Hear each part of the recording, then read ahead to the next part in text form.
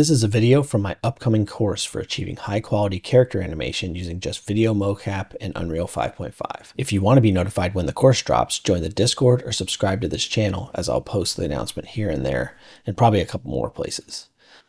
I'm seeing a lot of things online where people are having trouble using the retime controls, and even some of the tutorials aren't able to get it to work properly. So I'm going to show you what I've learned and teach you how to retime like a pro in Unreal 5. So let's get into it. I have this Parry animation that I made, which is obviously very God of War influenced, and it's going a little slow. So if you have a snappier game or you want to reduce that anticipation phase, so you have this where there it is, it's kind of like that's the squash, and then he hits. So if you want to fix that and we want to retime it, we're going to use the retime tool in the curve editor. So I'll go ahead and show you how that works. So we'll open up the curve editor, save my work first, and then so we'll go in and we'll select the whole rig.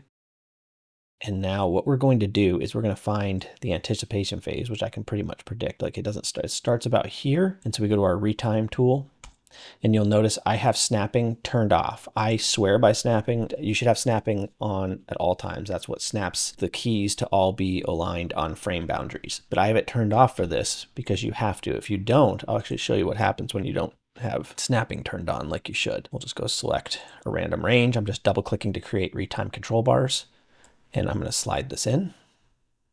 And then we'll go take a look at why that's not the best idea.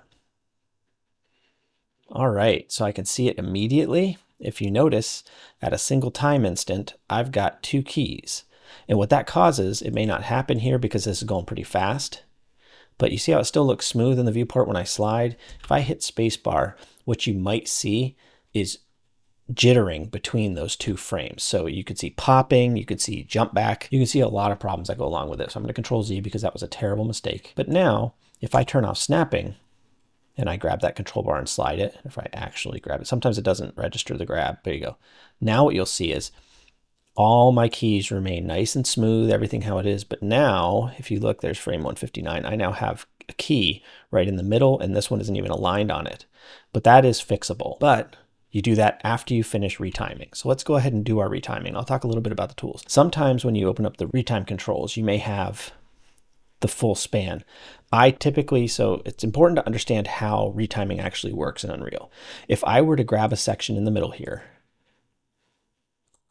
and retime this part, if I drag this control bar to the left, it's actually going to retime this space, but it's also going to retime this space. It's going to speed this up in here and slow this down so it all matches up. But if I get rid of this and I slide this in, it's just going to shift these keys, so it'll keep the timing on this section completely the same. Let's go ahead and set up our actual retime. So, okay, so here's the anticipation. So I want to time that independently of the actual swing. So let's go ahead and make the anticipation faster. Let's see how that looks. Yeah, so that's a much faster anticipation. I may actually want that to go even faster. Let's just take it in a little bit more. And sometimes it takes these a little while to respond, but now let's take a look. Yeah, there it is. So that's a nice snappy. So if you're going for a much more arcadey feel or a much less response time required to get that parry to launch. But now the parry itself looks really slow. So let's go ahead and add a retime bar for that. So we're going to swing. And if I want, see that nice little, yeah, so I'm going to actually create another retime control there. And then right about there. And now we'll drag this in to make it a lot faster. Let's see how that looks.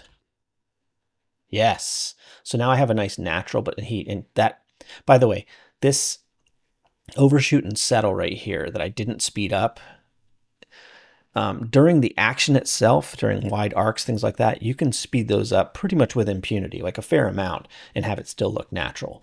But if there's a place where the actor is coming to a rest, or they're doing the overshoot and settle, or in a moving hold or something like that, you want to be very careful with the timing there, because that's where you're going to get your unrealistic timing, or that's where you're going to ruin the animation. First, let's just look. Okay, so now we have a much snappier, yeah, that's a much better Parry. And so now I've got a bunch of keys that are not where they belong, right? I have keys that are just completely off frame. And so let's go fix that. So we go back to our selection control, Control A, select everything, and right click, filter, and then we're going to bake on the ones. So I'll go ahead and open this up a little bit. So this is our curve editor filters. And if you select bake, hit apply, we now will have all of our keys where they belong. Now you notice it went into linear, which isn't what we want. So I'm going to go back to snapping, but let's go let's go take a look. And sure enough, you see all of our frames are on those nice frame boundaries. So now again, I'm going to Control A, hit 0 to put them back into auto tangents. And let's go take a look and make sure everything stayed the way that we like it. And now I have a faster animation, smooth. All of my keys are on the ones where they belong, and I can retime without having to reduce keys or have to do anything fancy. It's just those 3 steps. You go in, you select your retime bar, do the retiming how you like it, with snapping turned off as step 1, retiming is step 2, and then baking back on the ones is step 3. And that's it. Thanks for watching, and see you next time.